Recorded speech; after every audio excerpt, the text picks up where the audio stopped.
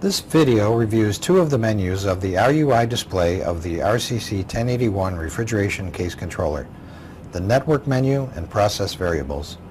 I'll give you a brief description of the function and only display a few of the items in each menu.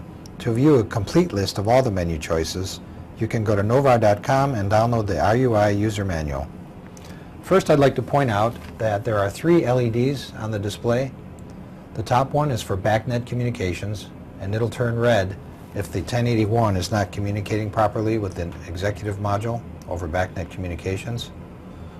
The middle LED is for sensor status. If any of the sensors have failed, that LED will turn on and be red. And you cannot see either of those right now because everything's good. And the last one is a heartbeat LED. It just shows that the display is communicating properly with the RCC1081.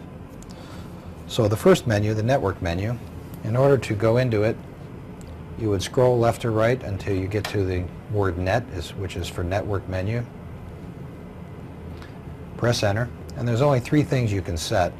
If you choose to set the address of the 1081 through this display, as I mentioned in another video, all of the dip switches need to be in the off position, and then you can set the address by pressing enter, and then go and use the arrows to change the address, and then press and hold enter until you have the address that you desire.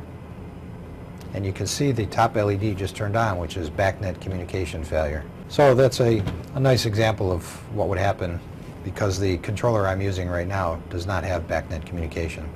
So I'm going to accept an address of 255 and just hit enter until it goes away. And then I have to get back into the network menu in order to view some of the other parameters. The most common thing you would change is the baud rate for the BACnet communication. BDR is the baud rate. You press enter. And right now it's on 38.4. There's 19.2 and then some other choices. Let's say that 38,400 is what we want. We just press enter and hold it until it accepts it. And the last item in the network menu is the maximum number of masters, and normally you would not set that through this display. That gets entered through the programming of the system.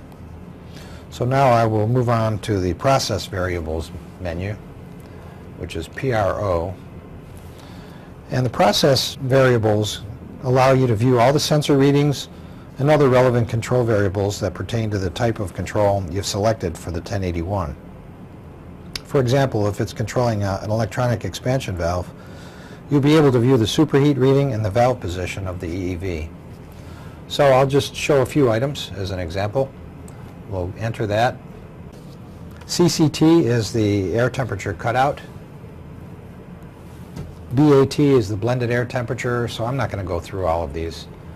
Discharge air temp, you just press enter and it'll actually show you that value. When you're done viewing all the process variables, you can back out and go back to your normal temperature display.